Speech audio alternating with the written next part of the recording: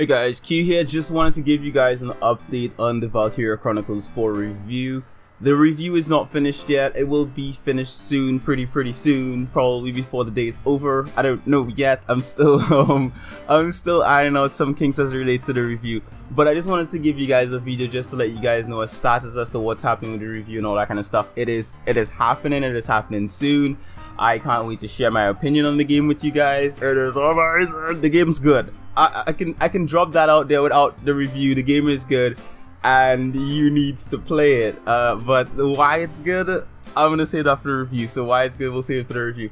But I just want to give you guys a bit of feedback and let you know what's going on with the game, with the review and everything like that. What really pushed back the review, I should say, is actually PAX, because our coverage for PAX West, you know, that had a lot of attention and we were really focused on that, and a couple other things that, you know, we were working on kind of slightly pushed it back a little bit. But right now it is on track. I have been punching in the hours. I think maybe I have like about more than I think maybe like more than 40 hours in it already. I think I have about more than 40 hours in it already. But the thing is that game's not, it's not 40 hours. Not for a true RPG player. If you're a JRPG player, 40 hours ain't a game. That's just breaking through the midsection.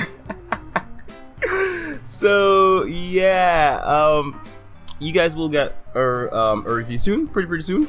The game comes out a good while. The embargo lifts today. The review embargo lifts today, so you'll be seeing reviews from other outlets putting their reviews up.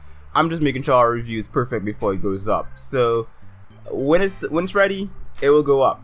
We have enough time between now and release date for you guys to see a review from me as to regards to Valkyria Chronicles 4, and yeah, basically you'll have enough time to make up your mind if you want to get the game or not. I'd say it's amazing, and at this point, if I didn't have it on pre-order, if I didn't have it already, and I knew what I know now, I'd pre-order it.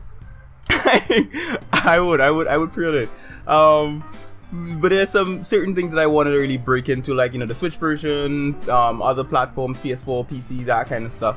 There's some things I want to break down as it relates to that, so we'll try to see if we can get all of that covered and organized and everything before I put this together into one smooth and then we'll publish it. So I thank you guys for your patience and hope you continue to check our channel. Subscribe if you haven't subscribed yet. Hit that bell icon so you'll always see me put out new content. Check out the other reviews. There are reviews that went up recently that you guys can check out. Check them out, see if there's anything that may catch your fancy.